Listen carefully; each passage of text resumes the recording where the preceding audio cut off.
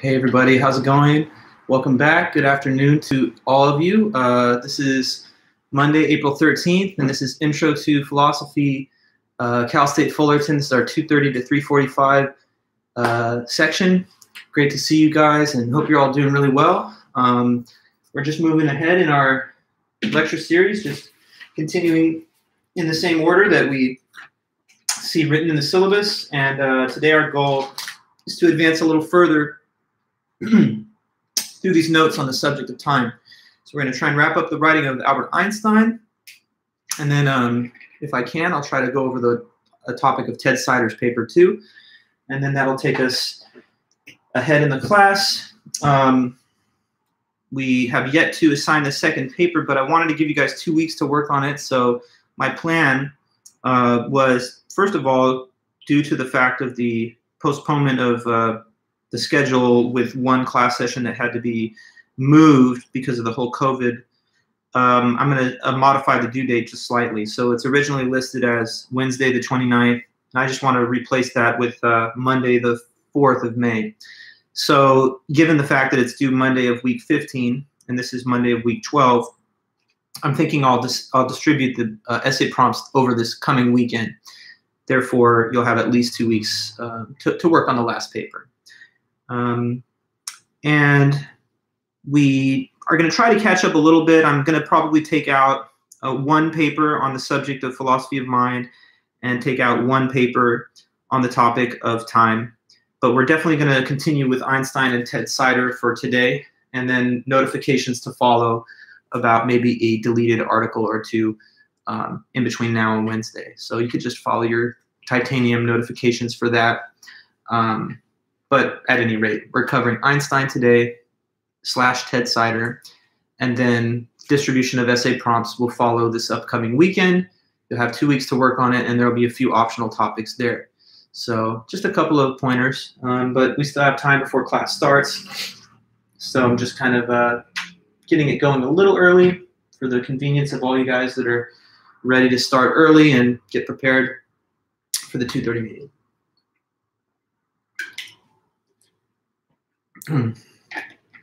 Hope you guys are all doing good and staying healthy and safe with the quarantine situation. Let's see. We've reached the stage of the whole quarantine, I guess, where I'm going into the video game collection and trying to pass a little bit of free time with that. So anybody who has suggestions of anything across any of those consoles, I'd love to hear your suggestions. I just finally bought the Breath of the Wild Zelda game for the Switch. I've been holding out on it because I was working on some other games, but now I just figure why not. So I'm playing that one a little bit. There's this Untitled Goose game. I don't know if you guys have heard about that, but I also got that one for the Switch. So that's kind of a silly game, not too difficult, but definitely fun. And the design of it won some awards for its gameplay design and stuff. So fun, different game. You're like basically this goose who's like harassing and has some people in this little British village or whatever. Yeah, so once the lecture's over, I might get back into that. Yeah, just viewing a lot of stuff on streaming services, playing some games, grading, reading, watching the news. Same as a lot of you guys, I'm sure.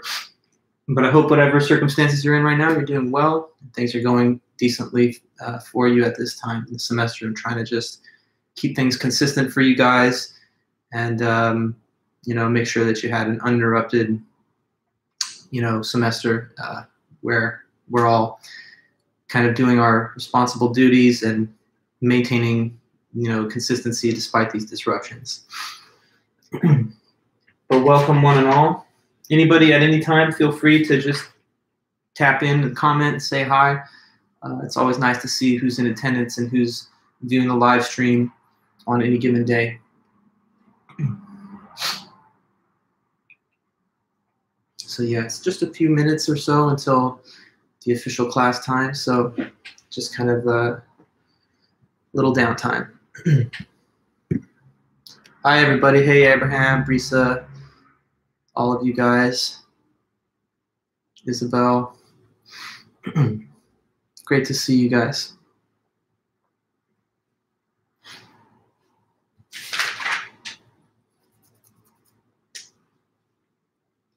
And as usual, just want to always remind you, you can feel free at any point to question, comment of anything.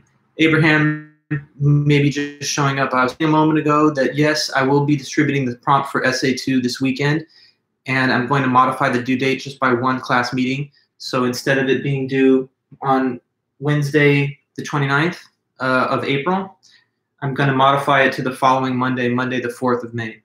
And I like to have there be a 2-week window for you to complete the paper. So by distributing it over the weekend, you'll have more than 2 weeks in advance of the May 4th due date. So you will be getting that prompt over the weekend, and we'll talk about it on the Monday meeting a week from today. And then it will be due Monday the 4th of May, Monday of the 15th week. So that's the plan. Good question. Thank you for that.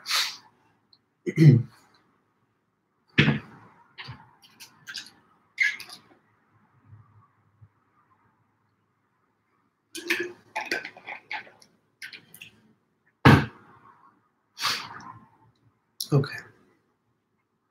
Anything else? You guys playing or watching anything? I only got a couple minutes of downtime to ask kind of silly questions like that, but if you did, I'd be happy to hear it. Otherwise, no worries.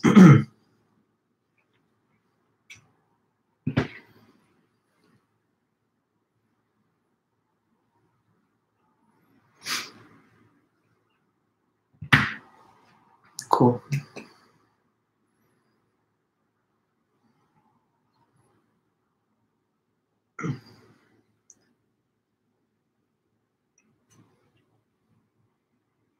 I guess I'm kind of like growing my hair out too now. I mean, there's no barber or whatever. I would have probably already gone back out of fade by now, but it's just going to come in at least for a few months or whatever. I don't want to endanger nobody's life over in the barbershop, so.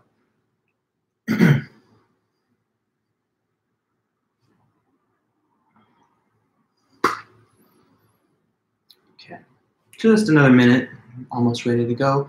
Welcome to all you guys showing up.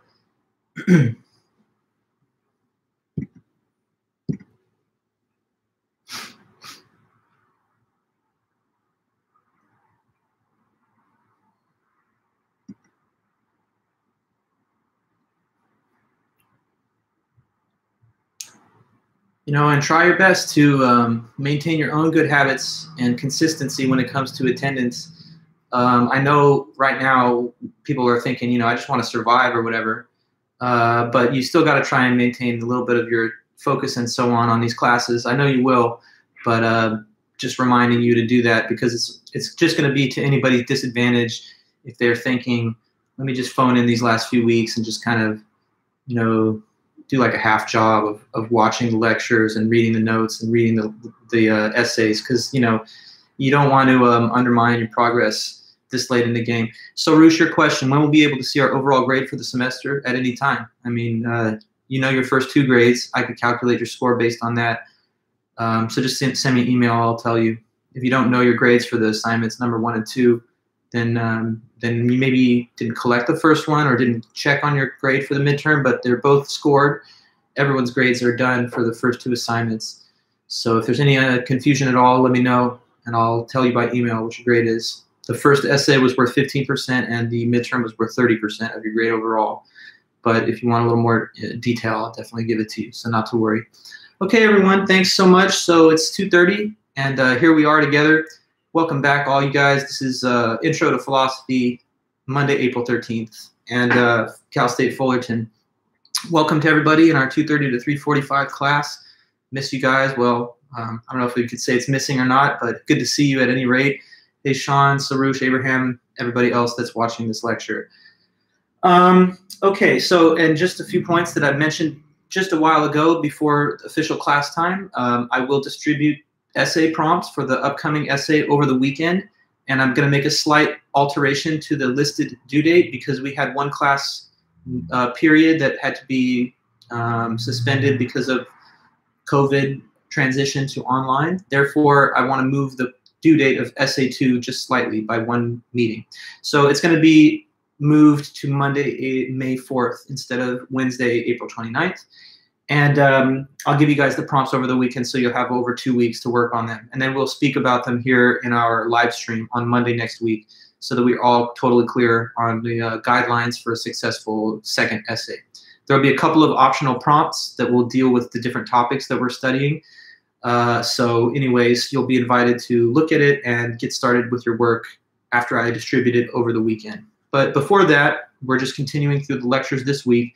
We're going to try to get done with the topic of time and then make a transition into the next subject, which is the philosophy of mind. Okay, so if there's ever any questions about that or anything else, do let me know. But hopefully we're all on the same page. First two assignments are done and graded. We're looking forward to Essay 2. The prompts are coming over the weekend. You have 2 weeks to work on it. And of course, the final exam is the last thing of all. And I'll distribute the study guide for that about 10 days or so before the final, and we'll have 2 review sessions where we're going to go over all those questions in good detail. So we have everything set out. Okay, so let's go back to the lecture, and the main topic this week, well, branching into this week from last week, is time. So time is our subject matter, and we began looking at the writing of Albert Einstein on that topic. So we just got started with Einstein, and we didn't finish. So I'm going to continue on his material. So yet again, this is Albert Einstein, well-known, world-famous physicist and philosopher. This is from his 1916 book, titled in our textbook, Time and the Relativity of Simultaneity.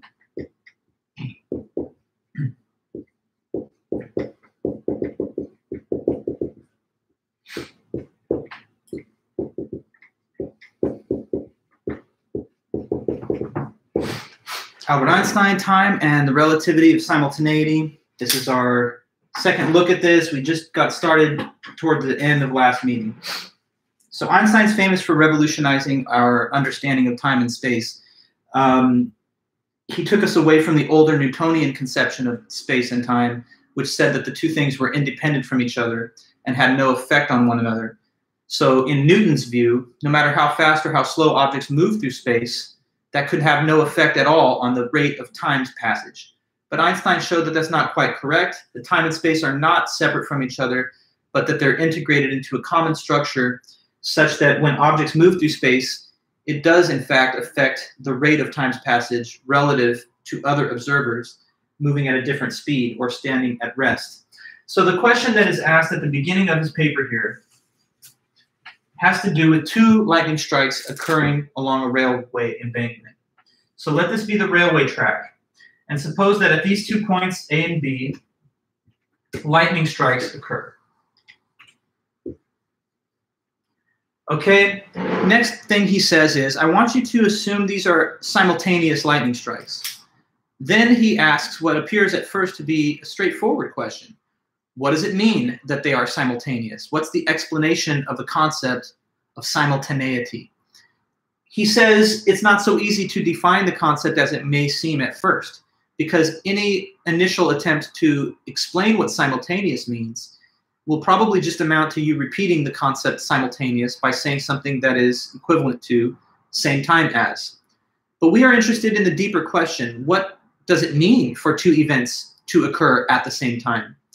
And he says, if we cannot provide an answer to this question, which is so precise that we could establish an experiment to determine whether the 2 events were simultaneous or not, if we don't have the means by which to create a test for simultaneity, then we may be using the word with no meaning or with an undefined meaning. So he says, let us try our best then to design an experiment which could be used to answer this question, are the 2 events simultaneous or not? So next, here is his test proposed by Einstein in order to test whether these 2 things are simultaneous. He says, okay, consider the distance between A and B, and think of that as like a line segment, the line segment AB. Now, if you remember from your studies earlier in life, maybe, or currently, I don't know, in geometry, there is a midpoint that lies in between the line segment AB. Isn't that correct? I mean, any interval of distance, by definition, has a midpoint. It's the point which exactly divides the length. So let's say here's the midpoint and label it M. This is the point which is equidistant from A and from B. So the length from A to M is the same as the length from B to M. Okay, let us place an observer standing here at that midpoint. There's the observer. This observer standing still. They're not in motion. They're at rest. So they're just standing still right here at the midpoint M. Okay? Now, a couple of more points. This person who stands at M, in order for them to evaluate whether the two lightning strikes are simultaneous or not, they have to be positioned far back enough from A and B that they can see those 2 points in one field of vision. Does that make sense to you guys? Why is it important that the person not have to, let's say, change their angle of viewing to see A and B? Like, why is it important that they can just see both in one common field of vision instead of being so close to like A that when they look at A, they have to quickly turn their head to see B? Why is it important that they have the ability to see both? Because if they couldn't see both at once, then could they even determine whether they were simultaneous? Of course not. Because if they were not able to see both in one field of vision, then even if they saw a lightning strike, and then they quickly averted their gaze to the direction of B and saw B as a lightning strike, there's a time delay in between the amount of time that it spent to turn their head from A to B. So unless you could just see both in one common field of vision, there'd be no way for this observer to answer the question, were they simultaneous or not? Does this make sense? Like, he has to basically be able to see them both at once. So either he's got to be far back enough to see them both at once, or he would have to have some type of mirrored system where like a 90-degree mirror refracts the light from one towards where he's viewing, so he could see them both in one field of vision that way. Okay, so large point made small. He just has to be able to see both of those things from his position at M. Okay, so we make sure he can. Now, if this individual who stands right there at M observes the two lightning strikes happen in the same visual perception of field, then we would say that relative to him, they were simultaneous. But only if we make one additional assumption, okay? This additional assumption is that the speed of light is always fixed and constant. So that means that the speed of light that goes from A to M is the same exact velocity as the speed of light which travels from the path B to M. Okay? Why is it important that we make this stipulation that the speed of light is always constant and it never varies? Okay, well, let us think for a moment about how vision itself works, right? I assume right now you're looking at the screen where I'm lecturing, and you can see my face in the screen and, you know, this whiteboard and whatever. But if you close your eyes right now, can you see the screen? And obviously we know the answer is no. So why is it that with the eyes closed, you see nothing but black? What's the reason for that? It's perhaps something we don't always think about, but it's pretty obviously clear. Why is a closed set of eyes unable to perceive objects in your environment? Because what are you doing when you close the eyes? Question for you, just want the answer, and then I'll move on. Why are closed eyes unable to see things in front of you? You're blocking the light. That is correct. Well, you're repeating me, Nicole. I know I'm asking the question to analyze why it is that when your eyes are closed, you cannot see. Do you understand that it's because the light has been blocked from the eyes being able to receive them? The skin of the eyelids act as shades which block incoming light arriving to the retina. Okay, but if I ask you why do you not see things with the eyes closed, you just say because you're closing your eyes. I'm asking for an analysis of the reason why closed eyes produce that phenomenon. Okay, so yes, so light can't get in there. And when you see things, why are you seeing them? Because light that is reflected off of the object from whatever distance travels off the surface of that object to your eye. Okay, so now this guy sees A and B because the light emitted from A and B travels towards where he is standing and hits his eyes standing at M. Now look, we have to assume that the light moves at the same velocity from A to M as from B to M in order for this test to verify simultaneity. Because if light does move at the same speed, then given the fact that the two light signals have arrived at this destination, M, at the same moment, and given the fact that they've traveled the same velocity over an equivalent distance, we could deduce that they were emitted from their two origin points at the same time. And that's what simultaneous would mean. So two light signals get to his eyes from these two sources. If they're traveling the same distance, and that's why he's at the midpoint, so they are traveling the same distance. If they're traveling the same distance, they arrive at the final destination, M, at the same moment, and they've covered the distance with an equal velocity, then that means that they have to have left the two origin points at the same time. If we did not assume that light moved at a constant speed, then this would not be able to verify simultaneity. Let me give you an analogy if I could, okay? Suppose that A and B are two runners running a race, okay? And this is the starting line, A and B, those points. And suppose that M here is the finish line of the race, so it's a set distance. It's an equal distance that the two runners have to run to compete in the race. Suppose that A is twice as fast of a runner as B, but that A and B both arrive at the finish line at the same time. So think about my question, okay? A and B, let's pretend, are runners that have to run an equal distance to get to a finish line in a race. A is twice as fast as B, but A and B meet at the finish line at the same time. Under those conditions, which of the two runners had departed first? If A is twice as fast as B, but he still reaches the finish line at the same exact time as B, under those conditions, which one departed first, B or A? B, the slow runner, A, the twice as fast runner. Arrive at the finish line at the same time.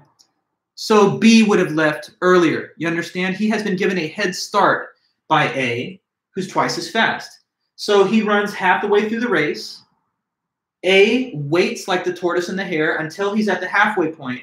And then because he's twice as fast, he leaves later and still gets to the finish line at the same time.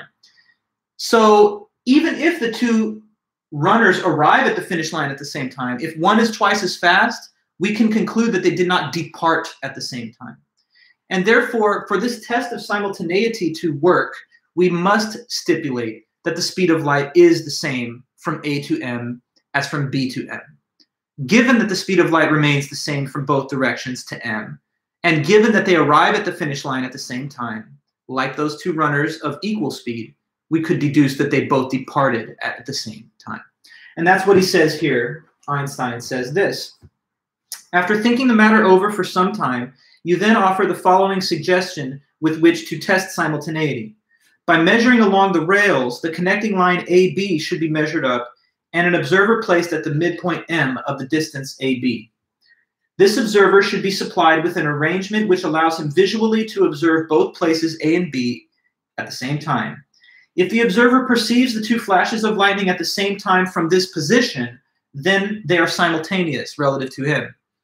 And he says this: I am pleased with the suggestion, but I cannot regard it as quite settled because I must raise the following issue.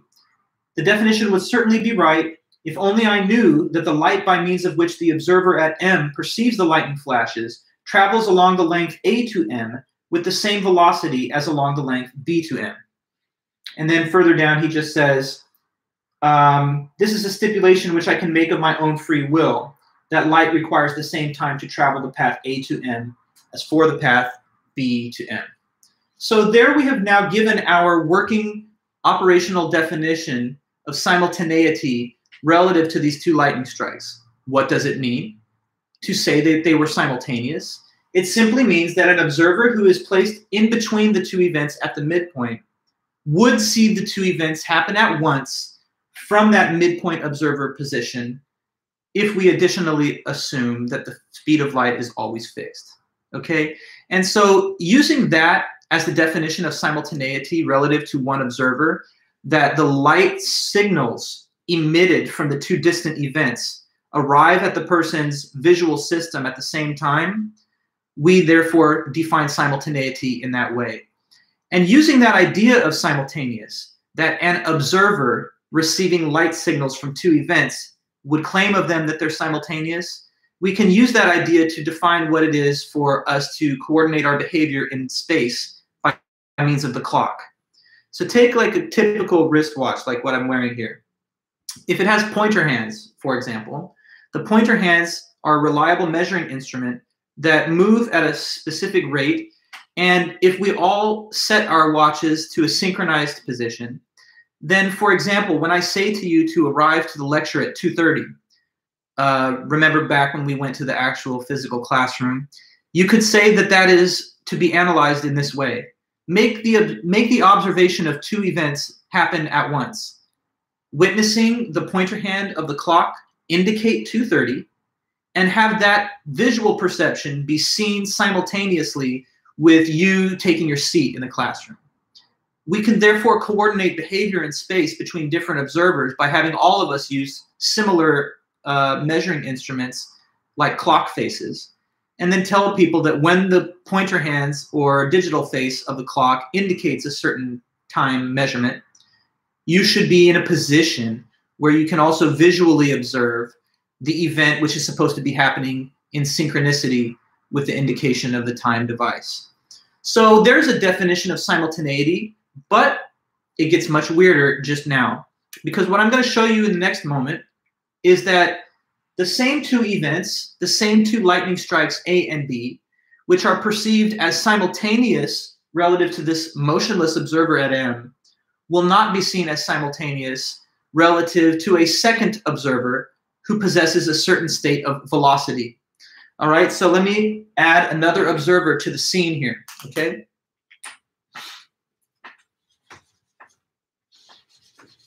Just to declutter it a little bit. We could have left the arrows up there, but I just kind of wanted to create a little bit of additional info so it's less cluttered. Now take a train. Now let's say this train is traveling from left to right with constant velocity v. And on this train, there's an observer in the moving train, okay? Now, this observer that's in the moving train is traveling from the direction of A toward the direction of B, from left to right on this diagram. So let us suppose then that according to his frame of reference, all events are observed relative to his state of motion in the moving train. So observation of events always happens with reference to a given reference frame. This guy standing still is one reference frame, and he observes all events from his motionless standpoint. The other observer moving with the moving train observes all events in reference to that body of movement, the train and its velocity. So just as there's a midpoint as seen from the observer's position here, there's a midpoint which the train will pass through as it travels from left to right. Now let's designate that midpoint here and call it M prime, okay, M prime. That's the midpoint as it is seen from the traveling observer's perspective on the moving train.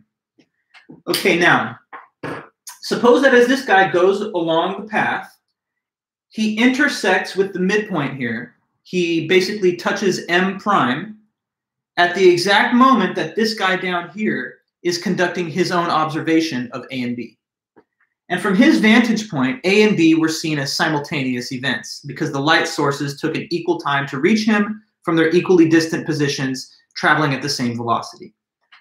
But ask yourself this new question.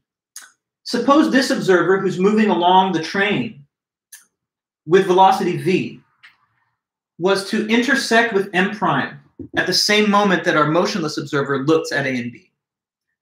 Now, if I could say this was a playthrough video of the guy on the train, imagine that I hit pause in the video playthrough at the exact moment that he's here at M prime. At that moment, he is perfectly aligned along this midpoint axis with the other observer. That's how it would look for a split second in time as he intersects with the midpoint. But if I hit the unpause button or play, whatever, will he remain at M prime, the guy who's on the train? Will he stay at the midpoint like the other dude who's standing still? Tell me the answer to that question. In a case of viewing this as on a video, where we momentarily pause the playthrough while he stands at the midpoint, traveling with velocity v. Will he stay at midpoint m prime? No. Which direction will he be carried towards? In the direction of what? You're right, the answer is no. He will not remain at rest. He will continue on in his path towards which bolt? He will continue towards B. That's correct, Abraham, and all of you others listening. So notice this. Will he then observe the two lightning strikes to happen simultaneously, as this guy did? This guy saw the two events happening simultaneously. He's passing through the midpoint, and he passes through it. He traverses the midpoint at the moment that this other man does his observation and sees them simultaneous. Will he see them simultaneous, this second observer, who conducts his observation as he passes through M prime and while he's observing down there? What's the event that the second observer will see happen first? Let's see if you can compute this one. The second observer won't see them happening simultaneously. Which one of the two will he perceive as happening first, before the other one? The second observer, the one on the train. Which one does he see happening first? He sees B first. That's correct, Soroush. Tell me why. Why is it that from his frame of reference and given his state of velocity, he does see B first, and then after that he sees A? Why is that? You're able to say just based on the information I've given you, but let's see if you can put that together. Why does he appear to see B happening first? The other guy sees them happening simultaneously. So why is it that the second individual does not? Why does he see B happening first? You gave the right answer. It is B that he sees first. So why did you have that intuition? Because yes, he's closer to B. Since he's traveling with velocity towards B and away from A, the light signals that are coming from A and B will not be able to reach him at the same moment because there's an asymmetrical distance between himself and the two light signals now. He's opening up a greater gap between himself and A beyond the midpoint, and he is shortening the interval of space between himself and B as he closes in on B. So he and his visual system is a moving target for these two light sources to reach. A has to catch up because it's running from behind as he goes away from it. B, he's rapidly closing in on. And so there's just less distance between his eyes and B and his eyes and the growing space between himself and A. So when an object is more distant from A than B, and they both have the same speed of light traveling towards his eyes, those two light signals cannot possibly reach his eyes at the exact same moment. One is closer, the other is farther. So how weird is that? Because now we see a different answer to our question. Were A and B simultaneous? They were simultaneous with respect to the viewpoint of this motionless observer positioned at M, but they are non-simultaneous regarding this observer who's traveling with velocity v in the direction of B and away from A. So the same two events, the same two lightning strikes, are simultaneous to one observer and non-simultaneous to another, namely because B happens first and then A. Okay? Let me read to you then Einstein's description of this, and therefore it'll become very clear. He says this, up to now, our considerations have been referred to a particular body of reference which we have called the railway embankment. We suppose a very long train traveling along the rails with constant velocity v, and this is indicated in figure 1 on page 456, but anyway, with velocity v. People traveling in the train will regard the train as a reference body and regard all events in reference to the train. So every event which takes place along the train track also takes place at a particular point of the train. So our two events, the two strokes of lightning A and B, which are simultaneous with reference to the embankment observer, also simultaneous relative to the train observer, we shall show that the answer is no. When we say that the lightning strikes A and B are simultaneous, with respect to this observer, we mean the following. The rays of light emitted at the points A and B, where the lightning occurs, meet each other at the midpoint M of the length A to B of the embankment. But the events A and B also correspond to positions A and B as seen from the train. Now, let M prime be the midpoint of the distance A to B on the traveling train. Just when the flashes of lightning occur, this point M prime coincides with M, but it moves towards the right in the diagram with the velocity v of the train. If an observer sitting in position M prime in the train did not possess velocity, if he was just standing still like he is, then he would remain permanently at M, and the light rays emitted by the flashes A and B would reach him simultaneously. But in reality, since he is hastening towards the beam of light coming from B, while he is riding ahead of the beam of light coming from A, the observer will therefore see the beam of light emitted from B earlier than he would see that emitted from A. Hence, the observer will see that emitted before. Observers who take the railway train as their reference body must therefore come to the conclusion that B took place earlier than A, and we thus arrive at the important and very surprising result. Events which are simultaneous with reference to the embankment are not simultaneous with respect to the train, and vice versa. And that is the relativity of simultaneity. Every reference body has its own particular time. Unless we are told the reference body to which the statement of time refers, there is no meaning in the statement of the time of an event. Before the advent of the theory of relativity, it had always been assumed in physics that the statement of time had an absolute meaning, and that it was independent of the state of motion of the body of reference. But we have just seen that this is incompatible with the definition of simultaneity. Okay, so there is the very deep and weird result that we can no longer say objectively that A and B are simultaneous. Let me ask a trick question to you here listening. Simple, deceptively simple question. Are the two lightning strikes simultaneous or not? Are they simultaneous or not? And I'm going to give you a hint. This is kind of a trick question, which doesn't necessarily have a straight answer, but maybe you'll be able to tell me what the answer is. Are the two lightning strikes simultaneous? Yes or no? What's the answer to that question? What could it be? Let's see who can tell me. Are they simultaneous? At the end of this whole demonstration, it does depend on the observer, correct. The right answer is that it is relative. Relative to the motionless observer poised in the position M, they're simultaneous because the light signals reach him at the same time. But relatively to this observer who's in a state of velocity carried towards B and away from A, the same two events are non-simultaneous because it is B that occurs first and A later. Now, you may be misunderstanding, and I don't want you to misunderstand this one point, but it's okay if you do because a lot of students initially will stumble on this. You may be thinking in your mind, but isn't there an objective fact that they actually are simultaneous, and this guy therefore is seeing it as it actually is, but because this guy's moving around with velocity, he's seeing a distortion of reality. So in fact, it's objectively simultaneous, but other observers will just see some illusion based on their state of motion. And that's not the way to think about it. It's deeply relative. There's no correct observer here.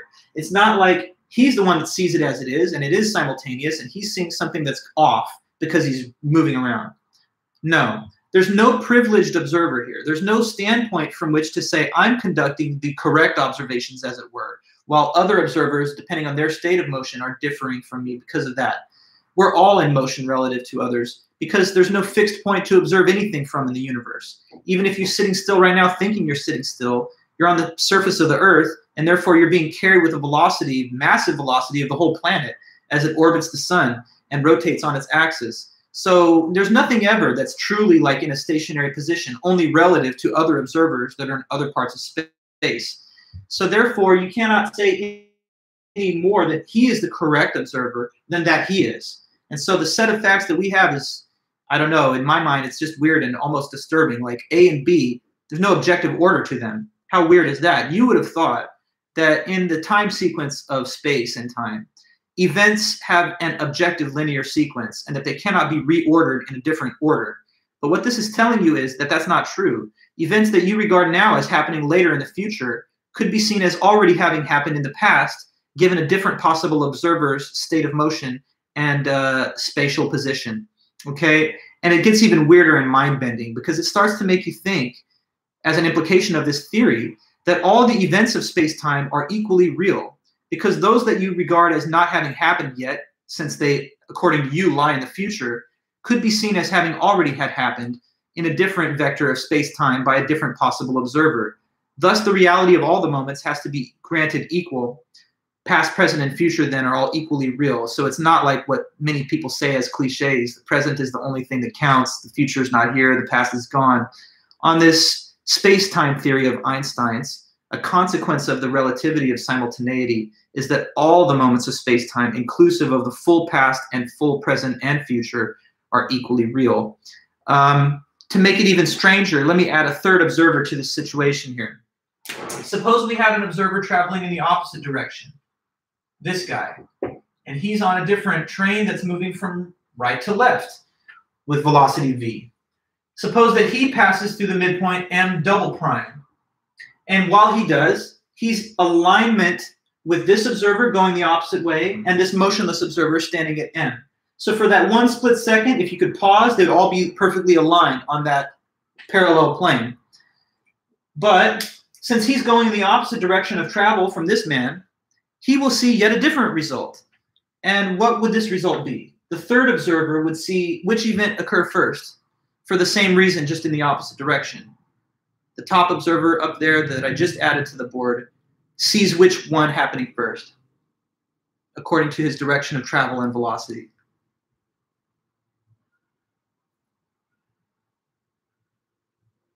He sees A occur first, right, because the same reason. He's closing distance between it, so the light signal has smaller distance to travel to reach his eyes than the longer distance traveled by B, which he's running from. So it gets just more bizarre. A and B are two lightning strikes. So what's the answer? Do they happen at the same time? Does B happen first, or does A happen first? And all three answers are possible to give according to a different possible position of observation and a different state of velocity. How strange is that? It makes it occur to you that there's no objective ordering to the linear time sequence which you ordinarily think exists. So it's so trippy and mind-bending, right? Like your future, according to this, is predestined. All the events that you think have not got any definite nature are already located along the objective timeline of space-time. And so you're kind of therefore just an observer of the events, not even capable of doing otherwise than what's already foretold within the space-time framework. Now, that's the relativity of simultaneity paper. I wanted to add a couple of more insights to this that are also derived from the work of Einstein that just deepens the mysterious nature of the whole thing we're talking about here. So the next point to understand about relativity theory, this is a brief crash course on it, but I'm trying to give you the most interesting, philosophically rich parts of it. The next thing I want you to understand is something called time dilation, which is a real phenomenon that does occur and was discovered by this theory. So to explain this concept, I'm going to employ the idea of what's called a light clock. Okay, here's how a light clock works. You have two panes of mirrored glass. So that provides a reflective surface for light to bounce off of. Okay, take a photon of light and let's excite this photon so that it travels towards the top plane. And then because it's a photon and this is a reflective surface, it's going to bounce it back down to the other side of the light clock. And then that, of course, will bounce it back up. So the photon, we have a bouncing photon going up and down in between the two layers of glass. Now, this then can be turned into a time measurement device. For each cycle where the photon beam touches top and bottom, let us say a second passes by, as according to your wristwatch. 1, 2, 3, 4. So it just goes on in that way, right? It's perfectly reliable because the consistency of the speed of light ensures that it doesn't change its speed as it goes up and down. Okay? Now I'm going to add another light clock. We're going to have two of them. So here's the top one and here's the bottom one. Let's say that they are like twin light clocks. They're of identical construction and they're in perfect synchronicity with each other. So as the one moves, so does the other, and they're keeping time in unison. 1, 2, 3. So we've made a time measurement instrument, basically a clock, out of this light system. Okay, now imagine that we've got an observer here. There's the observer down there. The observer observes these 2 light clocks with the bouncing photon beam. Now, assume that we leave this light clock, the bottom one, in a state of rest, so it's not moving. The one on the top, let's imagine we accelerate very, very quickly to the right at a constant velocity v. And let's imagine this is a very high rate of travel, like close to the speed of light even. Okay? Now, considering that we have got these 2 light clocks, the motionless one for a moment, the angle of approach of this photon from the top to the bottom surface is going to appear to this guy to simply be a straight vertical line, an exact, straight line, because it's just going up and down and it's standing still. But what about the one up here on the top?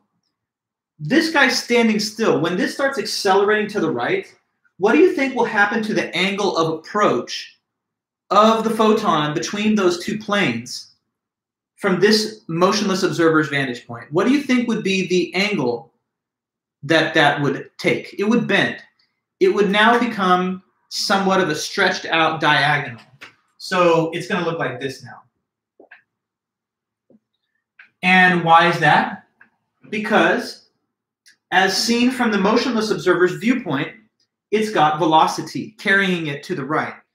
The faster it's going to the right, the more gradual the amplitude and trough of this photon's pattern of movement will appear to be. Okay? It's sort of like a phenomenon that's well understood in acoustics, which is called the Doppler effect. So let me explain the connection really briefly. If you're ever standing still, and let's say a car drives past you at a certain rate of speed, and it's honking its horn, you notice modulation in the pitch of the horn sound as it approaches and as it drives off into the distance. So generally, the way it works is that as it gets closer to you, the pitch of the horn raises and becomes higher. And as it gets farther from you, the pitch of that same horn starts to appear to have a lower tone. Why is that? Well, because as the moving car is closer to your body, the amplitude of the sound wave gets scrunched up because it's less distance between the object emitting the sound wave and your ear. So that creates a more spiky, scrunched up sound wave, which produces a higher pitched tone. And as that same moving object goes away from you, the distance that's opening between it and you creates a longer and more stretched out amplitude and trough of the same sound wave, generating a lower tone. That's the reason that this experience or phenomena happens. It'll be like you're standing still and you hear the car as it passes. Now, if you're in the car and you're hitting the horn, you don't hear that modulation in frequency because you possess the same velocity that the car has. So there's not this difference between the distance of the object emitting the sound and your body. But when you're standing still relative to the car, you do hear that Doppler effect. Now, photons of light behave somewhat like particles and somewhat like waves. So the wave-like property of light accounts for this phenomenon here. As the fast-moving light clock is accelerated away from our motionless observer, he will see a more gradual angle of approach that the photon takes on its path from the top to the bottom plane of the glass. So, okay, if we took this light clock, accelerating it very quickly close to the speed of light, allow it to, let's say, orbit the Earth several times at that speed, and then reunite it with its twin and put them both back in a state of rest, which of the 2 clocks do you think, when they've been reunited, will have elapsed and counted more seconds? Which of the 2 clocks, the one that's been moving fast or the one that's been standing still, will have recorded more seconds than the other one? Well, it is the top one that records fewer seconds, Sarush. So no. Why is that? Let's see if you can tell me why you think that the correct answer is that this one records fewer seconds and this one records more. It has to do with the distance the photon has to travel to complete one cycle of top to bottom. Can we understand why the top one takes longer? for it to complete one top to bottom cycle? Why does it take longer for the top one that's moving relative to the other one that's standing still? Because, again, why? Let's see if you can tell me. Why does the bottom light clock count more seconds? Why does the top light clock count fewer seconds? And you're right, it's because the photon has a longer trajectory to travel to complete a cycle. Okay, whereas this has to go on a big diagonal and it's more stretched out the faster it's moving. This one simply has a straight vertical up and down. So while this is going like this, the other one's going like this. And that means that the top one is counting fewer seconds. So when there's been a reunion between the two light clocks, they are not the same age anymore. Which one is older? This one that has been counting more seconds. That's very strange and weird, because here's what it means in practical terms. That these two light clocks, which may have been created on the same day and issued from the assembly line at the same moment, that were in perfect synchronicity with each other, they're now not even the same age. One has more seconds that have passed than the other one did, even though they started off at the same age. And this gives rise to a paradox in this whole world of contemporary physics, which is called the twins paradox. So I'm going to close this last few discussion of Einstein with this point about the twins paradox. Okay, now suppose that you had two identical twins. And as you guys know, identical twins are roughly the same age, born pretty much at the same time. So they go through their whole life the same age, right? Suppose, though, that you took one identical twin and you accelerated them away from the planet Earth in a rocket, really close to the speed of light, if that were possible, right? And then you return that person back to the surface of the Earth where their twin has been resting at rest and not moving as fast. When that fast-traveling twin comes back, what will he discover when he reunites with his identical twin counterpart? The fast-moving twin traveled close to the speed of light, comes back to the planet Earth. His counterpart wasn't going as fast. So when he returns, what's he going to notice about his brother or sister that's his twin? They are older. The twin that was earthbound, not traveling at that high speed, has become older than the one that was going fast through space. And that is, again, because of the same exact result. If one of the observers was traveling with the light clock, when you're moving with the light clock, you don't see this angle of approach that's a diagonal because you possess the same velocity as it. Just like if you're driving in the car, you don't hear the Doppler effect when you do the horn. Only motionless observers outside of it see or hear that effect. So how weird is that, though, to have identical twins that you would think cannot age at different rates, but when you've come back, less time has passed for the fast-moving twin than their stationary counterpart. That's the reason for, like, in the scenes in the end of Interstellar, Matt McConaughey returns to Earth after he's been zooming around through the universe on these interstellar missions, going very fast. And when he comes back, he's providing comfort to his daughter, who's on her deathbed, who's now leapfrogged beyond him in age. How weird would that be to have a child, and then the child becomes older than you because you travel through space close to the speed of light for a certain interval of time? You'd think it'd be impossible, but it just shows that time itself can stretch and dilate depending on the frame of reference that you're in and your velocity relative to other observers in space.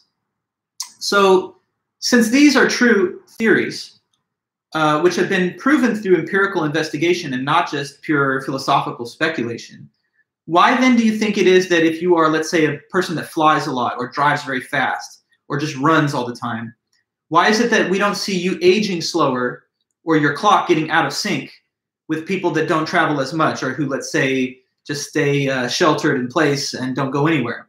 Why then do these effects not seem to be measurable in everyday life? Why do you think? If the theory is true and a fast-moving observer passes through time slower than a stationary observer, then how come people that are always taking flights and catching flights, we don't see them aging at a slower rate than everybody else? Why do you think that is true? Well, it's not about breaking the speed of light, which cannot happen because you can't even go that fast. It's rather similar to your point, though. The reason is because we don't have the ability to achieve variable speeds of that degree. So how much faster than you can I possibly go, even if I was going the fastest speed a human could travel? If I was in a Mach speed like fighter jet, maybe I could go several times the speed of sound while you're standing at rest. But even that discrepancy in velocity is not enough to make the experienced time dilation more than infinitesimal. So basically the reason that we don't see this happening in everyday life is because we can't achieve speeds that are so much divergent from others that the effect would be something that would add up. But if there were the ability for a human body to withstand the physical forces, and if we had the ability to create a mechanism of travel that sped you at that rate, then we would have huge problems keeping our time synchronized. Some people's clocks would be moving slower than others. Some people would be aging at different rates than other people. But at any rate, bound by the Earth, terrestrial earthbound creatures not able to go at that speed, these effects don't necessarily have an impact on us that can be measurable beyond the nanoscale. But they have been proven. What we can do is little particles, tiny little elementary particles, we can use particle accelerators like those that we have in Switzerland and accelerate them very close to the speed of light, like 90% plus to the speed of light. And when we do that with elementary particles, which can withstand those forces, unlike a big body like me or you, they do in fact exhibit a half-life that becomes dilated to the exact proportion predicted by the formulas of the theory. So this is not just speculation, it's been proven in physical experiments. Therefore, it's just a weird idea to consider real. If you could step inside a centrifuge and somehow survive being spun close to the speed of light, then depending on how long you were in it, when you emerged from it, you'd emerge into a world that had aged much more than you. So like 5 minutes on your watch in the centrifuge could be 10, 20, 15 years outside for everybody else because they don't possess the same velocity as you. So that's like kind of the theoretical possibility of future time travel right there. Okay, well, that's what I wanted to add to the notes on Einstein. We had a lot more to cover on him. Next up, on the same topic, it's this author, and his name is Theodore Sider, sometimes just referred to as Ted Sider for short by other philosophers in the field. So Ted Sider, he was born in 1967, and he's still alive, just an American philosopher, doing good work still. In 2005, he wrote a book, and our textbook extracted a little section from that book and just has retitled it Time. So Ted Sider, 2005, articles called Time. Okay, so this is the next piece that we're adding to our collection of materials here. So what he's doing in this paper is basically he's trying to serve up the basic philosophical issues and puzzles that arise when you start thinking a little more in depth about the concept of time. He starts off by just noting that time is something that is so fundamental to our everyday lives that we usually don't take a step back to question it or ask what it's all about. It's something that we just take for granted, right? It's like the air that we breathe. You just breathe. You don't think much about the behavior of inhalation and exhalation. It's just an autonomic process of your central nervous system. But then if you actually stop and think about, like, what is breathing? And man, is it something I'm always doing? It can sort of almost seem like a labored effort. Like, wow, I got to keep drawing in these breaths. Another sort of analogy. If you were a fish living in the ocean, you'd be literally immersed in water. Probably you wouldn't have much of a reason, even if this fish was intelligent enough, to ask, what is water, though, that I am constantly submerged within? You just live with it, and you just take it as a given. Alan, quick question. You say, if other planets in space orbit at different speeds, would that be enough to dilate time enough to experience change? The dilation can only occur with relevance to two frames of reference. So if one planet is moving quickly and another planet is not, then it does provide for the theoretical possibility of time dilation experienced by observers in the one reference frame as opposed to observers in another. But the orbital speed of the planet itself is not going to be close to the speed of light per se, and it's about variability of speed. So if two planets, let's say we're both orbiting like at 100,000 miles per hour or something, then they would not necessarily be in a time dilation state relative to each other because they both possess the same velocity. Like when you're driving on the freeway and you're going 80 and another car in the lane next to you is going 80, relative to each other, you kind of almost look like you're at a state of rest because you're just both moving that fast. So we would have to have, according to your question, Alan, one planet moving much much faster or slower than the other at such a rate of variability that the time dilation effects could be measured that way. Yeah, but I mean, if there's just two planets both going very fast, then there's not enough of a divergence. It has to do with differential speeds, okay? But that's a good question. So anyway, back to Sider. He says we should question this, though, even though it's something that we usually do take for granted. We should question it because once we start to look beneath the surface at what time really is, trying to explain it, we start to realize that it's quite puzzling, paradoxical, and our common sense ideas about it break down a little bit. So here's one thing he says that's puzzling about it. He says questioning time is difficult, or the concept of time is puzzling because people say that time moves.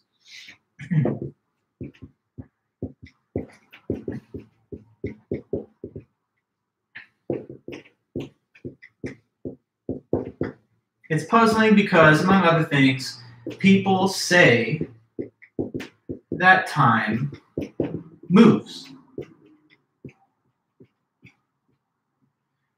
And the first big thing that this author wants to try and call out is, what does that mean, though? When we say time moves, what are we really saying? Like, how is that to be properly understood or interpreted?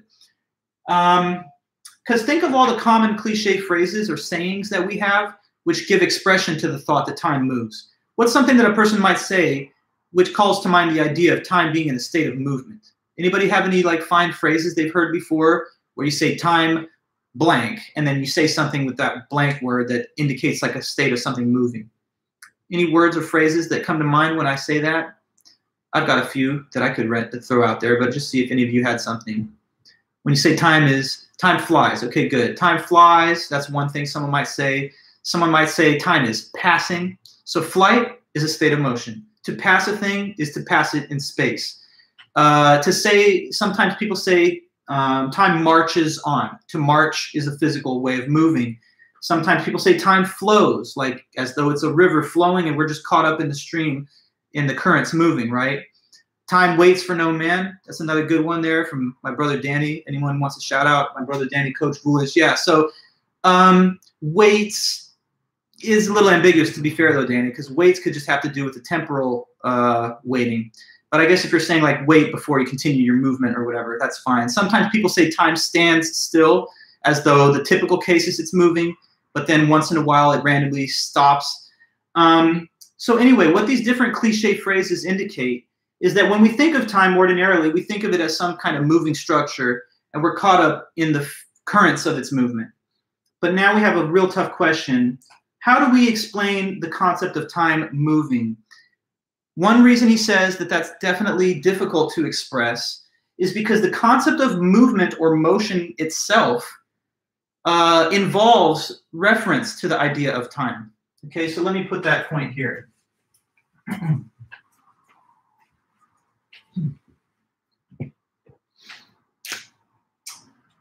Okay, so explaining how time, quote unquote, moves is difficult because the concept of movement itself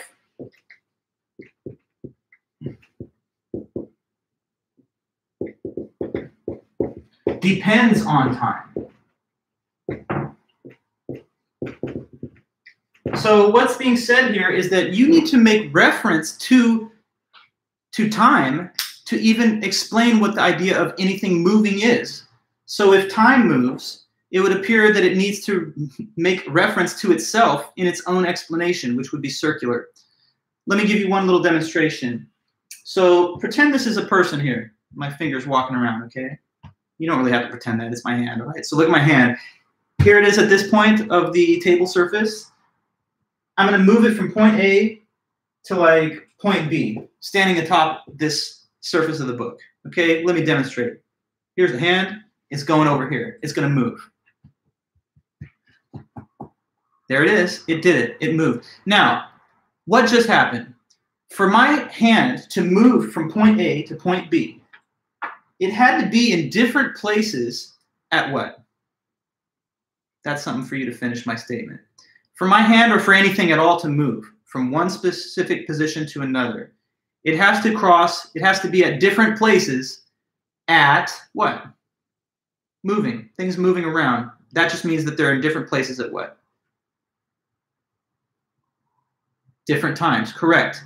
So for a thing to move at all, even just through space, like real ordinary movement, not the movement of time, but the movement of objects, for an object to move from one place to another, correct, Nicole, Abraham, and others, it has to be in different places at different times. So if we're going to try and say that time moves, by comparison, that would be like saying time moving means it's at different places at different times. But that doesn't make sense, because now we're utilizing the idea of time in an effort to explain the concept itself. That's going in a circle. That's like an infinite regress, and therefore it's not explanatory. To reinforce this lesson, the author provides a little diagram. What this diagram is going to show is it's going to basically chart the movement of a train starting in Boston and ultimately arriving in, what was the last destination? I'm going to write it here, get it correct. The ultimate destination is Washington, D.C. Okay, so we have 4 horizontal lines here. All right, and underneath each of those lines, I'm going to write the 4 place names that occur on the train's path, starting with Boston, then New York City, then it's Philadelphia, and then finally Washington, D.C. Okay, and here's another. And it's going to be the same underneath each of the 4 horizontal lines.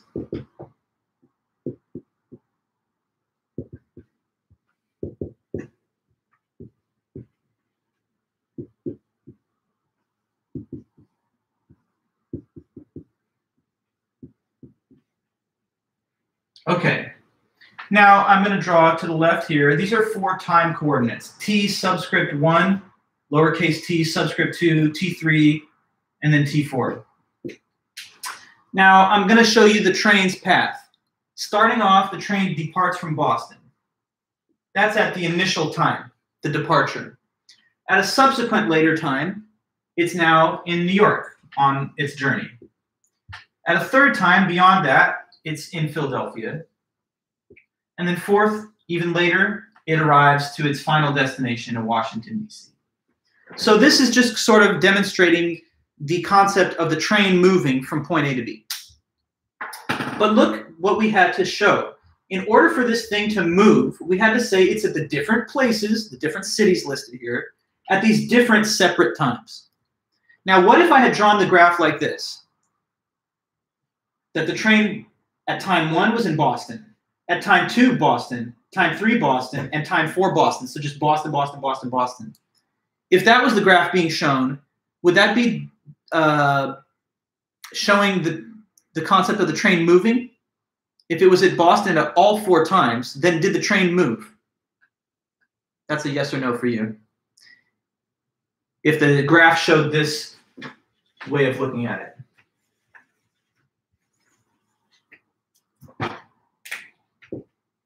In this version of the graph, did the train move? No. In this version of the graph, the train just stayed at the station in Boston and it never went anywhere.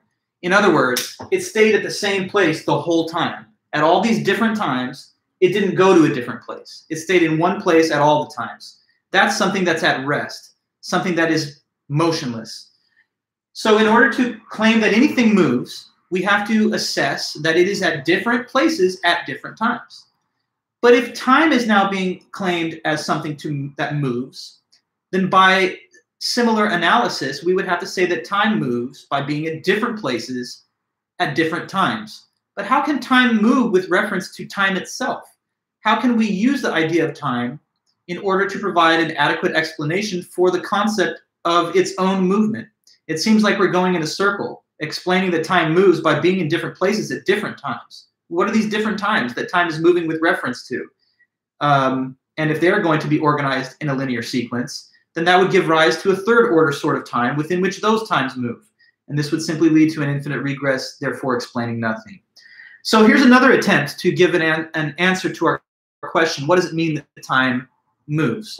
The author says, perhaps this is what was intended. When one says that time moves, maybe what they indicate is that the present moment is moving. So maybe time moves by means of the present moment always shifting its position. Let's draw a new diagram to try and explore this possibility, although, spoiler alert, he's going to ultimately say that that's not going to ultimately work either. So the second attempt to explain the concept of time moving by mentioning the movement of the present. All right, we've got these four horizontal lines in this graph. And these graphs, by the way, are shown on page 458 and 459 if you ever want to go into the book and double check those. But let's draw four different times of the day underneath each line. So starting with 12 noon, lunch, and 3 p.m., 6 p.m., and 9 p.m.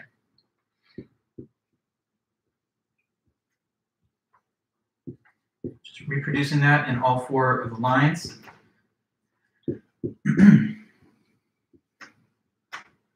Okay.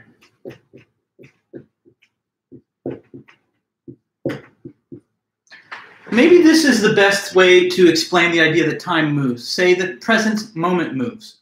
So in a typical day, at one point during the day, it's 12 noon that's present. And then later on, it doesn't stay 12 noon the whole time. It's 12 noon, that's present for a little while. But then later on, at a later time in the day, 3 p.m. is present. But then even later in the day, 3 hours later, it's getting into the early evening, and now 6 p.m. is the present moment. And then finally, as we head into the later evening, still beyond dinner time, maybe some people winding down, it's 9 p.m., and then that becomes the present moment. So you might claim, okay, time moves because it's the present that keeps shifting its overall position. Make it, let's say, relatable to you right now. Right now, on my clock, it's 3:33 p.m., April the 13th, 2020. That's present. This is live. This is not the past, not yet. But this moment that's present right now, it will be the past in like an hour. When you look back on this later, or if you play this lecture back later, that's now something that happened already. Okay, but now it's current, it's present. That 4 p.m. hour later on is the future to you right now. But when it's happening in like an hour, 4 p.m. is like not even that long, 27 minutes. When that's happening in a little while of time, then that will be present. And then later in the day, 6 p.m. will be present. Earlier when you woke up this morning, say you woke up at 8 a.m. At that time, 8 a.m. was the present, but now we're just looking back on it because it's the past. It's not happening anymore. And what's happening right now, your lecture was in the future when you woke up this morning, but now it's not in the future, and soon it will be in the past. So you could argue that maybe time moves by means of the present moment shifting its overall position. What's present right now, 3:34, it's going to recede into the past really quick, and a future moment relative to the current time will become the present. But he says this still doesn't quite get us an answer that makes much sense. And the reason is because there's something wrong with this graph. Notice that to the left on the graph, along this axis, we have these four time coordinates, T1, T2, T3, and T4. What are those coordinates? They appear to be time designations. Like at the first time, noon was present. At a second later time, 3 was present. But how are these four items being placed in that sequence 1 through 4? And what organizes them in that ordering? For them to have a linear ordering, it would appear that we would have to draw a bigger graph, which places them in the context of a third order sort of time. And again, this would just lead to further and further iterations of a higher order time sequence within which the lower order falls. And therefore, we never get to any non-circular explanation of time. Time's moving with reference to time, which is moving with reference to hypertime, which is moving with reference to double hypertime, and on to infinity. So that just won't explain anything. And therefore, we return to the question, how do we discuss the movement of time? Well, he has a way of getting around this problem, and here's what he says we should do instead. He says, let's just completely give up on trying to make any sense of time moving, and instead let us appeal to the Einstein spacetime theory. Because according to Einstein's theory of spacetime, time does not move. It just sits there integrated with space, containing holistically all of the events of past, present, and future. According to this block universe view, as some call it, there's no coming into being or passing out of being of anything in the universe. All events including past, present, and future, are equally real. They all exist. And so the past and the future are just as real as the present moment right now. That's a consequence of the relativity of simultaneity, which says that the sequence of events in a linear sequence have no objective ordering. Therefore, it's just a matter of relativity, whether a moment is in one's future or is present. Therefore, there's reality to all the moments given a possible condition of observation.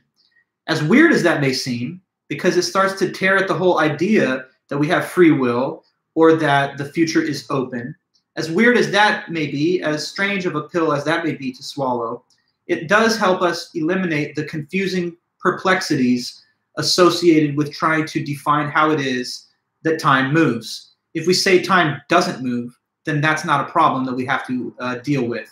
Instead of saying, here's how it moves, and getting into some paradox, we just say, never mind, it's not moving at all. It's just like space. Space doesn't move. Space is something which contains all the events. And now time, according to the space-time theory, should be reconceived and thought of as having much more similarity to space itself. It's just a thing which jointly contains all of the moments and events, but it's not something which is in a state of becoming or going out of being. If that space-time theory is true, it's definitely something that runs counter to everyday common sense, because I know you sitting there think that your future is wide open and anything can happen in it. On the space-time theory, though, all events are already equally real. And so, in a way, it gives rise to the notion of fate, destiny. A certain timeline of events is set in stone, and therefore, according to this conception, you're not really capable of doing otherwise than what the events in space-time dictate. So I don't know, this whole coronavirus school shutdown, it seems like a big surprise, but I guess if the space-time theory is to be believed, then it was always something that was going to happen relative to our conditions of observation. It's not something that was due to contingencies, but rather that everything that does happen is necessarily so because it's captured within the framework of all events in space-time that are all equally real. Now, there's more to say about this, because what I have to do next is expand a little bit on some of his discussion of space-time theory. He tries to provide a philosophical analysis of it that makes it a little bit more easier for us to think of. So there's maybe a 15-minute or so expansion on Ted Sider that we still have to run through. So that's what I'm going to say for the Wednesday meeting. I don't want to compress too much into such a brief time here. But I always do trip out on this lesson a lot, because it makes me think a lot about the nature of events in space-time. If the space-time theory is to be believed, then all events are equally real, even those that you think of as happening in the future. Does this mean that there's no real such thing as freedom of the will consistent with Einstein's theory of relativity? That's a very deep question.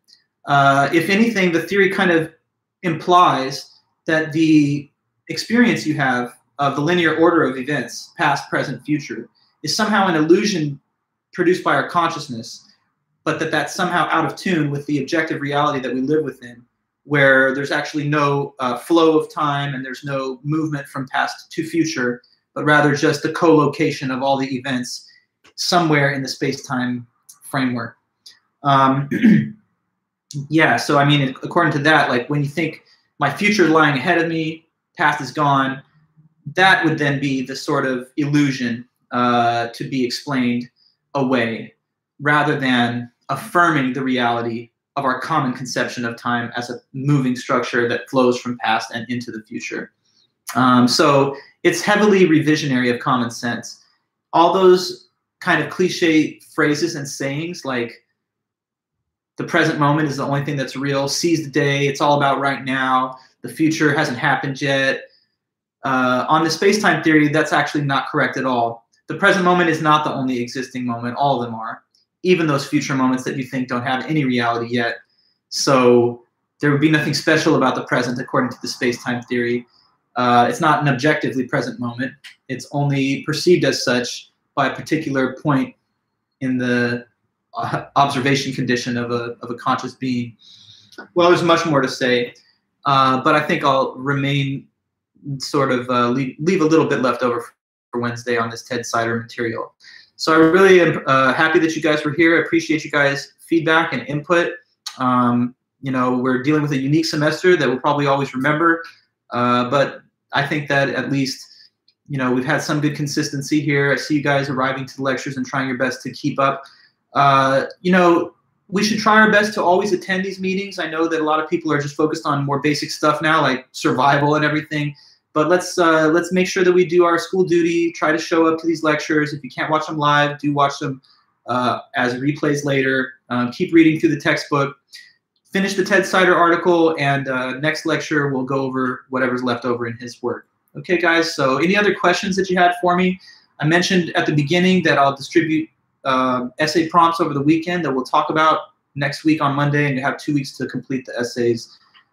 Study guide for the final, that's a few weeks beyond us yet, because I want to give you 2 weeks or so, 10 days to 2 weeks to look at those before the test. But the test is during finals week, which is week 16, and this is week 12. So there's a ways to go before we do that. Well, anyway, guys, I appreciate you very much. Have a great day. And if you ever need anything at all, do not hesitate to email me, and I'll talk to you soon and see you on Wednesday. Bye-bye.